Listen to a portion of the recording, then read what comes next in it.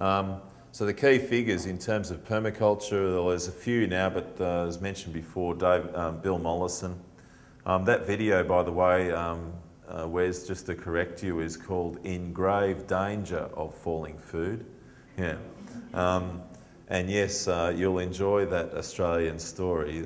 Bill was discussing, I think, his relationship with his mother, which is which wasn't too good.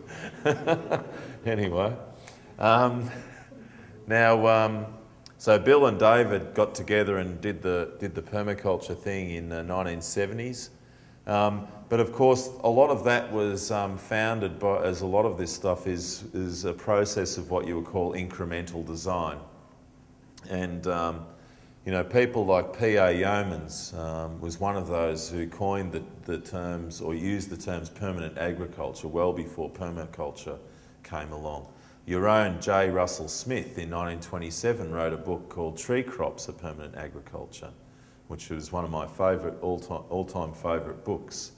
And I use it all the time still today. But this bloke here, P.A. Yeomans, Percival Alfred Yeomans, he was just known as P.A. for obvious reasons. He was a mining geologist, and he observed peculiar landscape features, and also as a miner as well. Anybody who's involved in mining understands how to use water, how to harvest water, because in a lot of places where you're, well, in most places where you're mining, you use a lot of water to wash the ore away. And you've got all the tailings ponds, and you've got to harvest it. And often in Australia, these landscapes are out in the middle of, as I would say, whoop whoop, out in the middle of nowhere. So there's no water, and the water that we've got underground, we've got a lot of underground water like you do here in the United States, but it's all salty. So to use that in a mining environment would only increase the environmental damage that mining already does. So you have to harvest the water that actually falls on the landscape. It's called rainwater. I laugh because you guys have just not even got close to capitalising on the amount of rain that actually hits this roof called America. It's quite unfathomable. Well, what's really unfathomable is that, you know, we were out in the Kiama River Valley the other week doing a permaculture course, and they're down to 1,400 feet, pulling water up from that deep. And it's getting saltier, and it's getting more expensive, and that's just to water your organic carrots. Yeah. Yeah, real organic.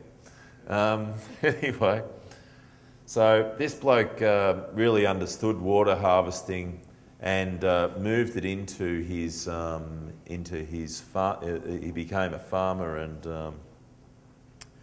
and developed his system for rapid topsoil development. Based on another American called Louis Bromfield, who some of you might be aware of. Louis Bromfield wrote books back in the 40s and 50s. Malabar Farm was the most well known. He could have been I think he was on Adlai Stevenson's ticket in the 1950s. He could have been your Secretary of Agriculture. Isn't it funny? A soil builder becoming your Minister for Agriculture. Yeah, that would have been interesting. I wouldn't be here. Yeah. And we had the rainwater harvesting and gravity irrigation system, and also integrated farm layouts based on the farm's topography, so respecting the land's patterns and then developing them accordingly. Pretty interesting stuff. Now, just to give you a bit of background, I've been mucking around with the keyline plow for a long time. And I do all sorts of weird and wonderful things with this machine. I push that yield envelope and try and achieve multiple functions from every element, including like this machine. This is one of my latest things down here, planting 5,000 plants per hour into pasture, just for fun. Also this sort of thing where we're doing the injecting pipe into the ground so that we can gravity irrigate plants and overcome the vagaries of climate. That works pretty well. We ended up getting a plough sent out here by the Yeomans Plough Company. This is up at Gunner's place at Aurelia Ranch, just up the road here. Not a bad place to plough. That's why I'm turned around this way, because if you turn around the other way, you're watching the dolphins go by and all the waves. And Gunner's never there because he's always catching a break. And that's why I'm doing all the work. No, we're having a bit of fun there. Gunner was there all the time. I had to pull him kicking and screaming out of the tractor seat to do this bit of ploughing. Not a bad spot. But this is the latest expression of the keyline plough. It's a pretty nice machine.